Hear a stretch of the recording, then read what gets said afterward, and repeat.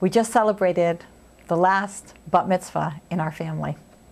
Out of our 5 children, well, they've all had their bar or bat mitzvahs. And now Malki, our youngest one, Mazel Tov Malki, it was yours. And it was so beautiful. But I have to tell you that even more important than the celebration was the day that she became a bat mitzvah, the day that she became a daughter of the commandments. Don't let that day pass by. The day your son really turns 13 on the Jewish calendar, whether he's had the big day or not, that's significant for your son and for your daughter. And it's a day you should do mitzvahs. That's right.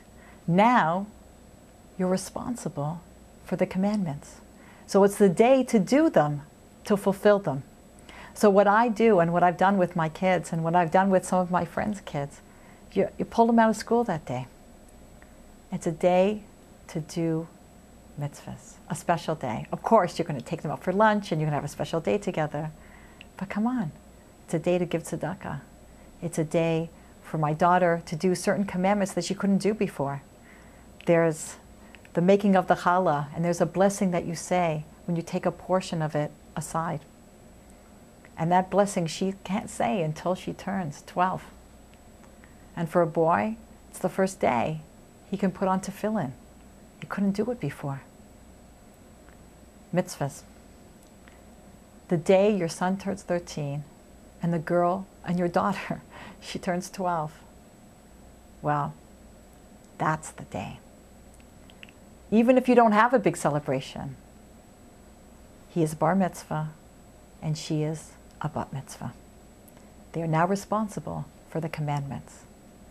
So spend the day and make it special and do something with them. So many people call me, what should I do? Ideas. Hopefully I've given you a couple of them. But think of other things that you can possibly do. Make that day special. Don't let it just pass by, and don't just mark it with a birthday cake and say, oh, but we're going to have that big bar and bat mitzvah later. No.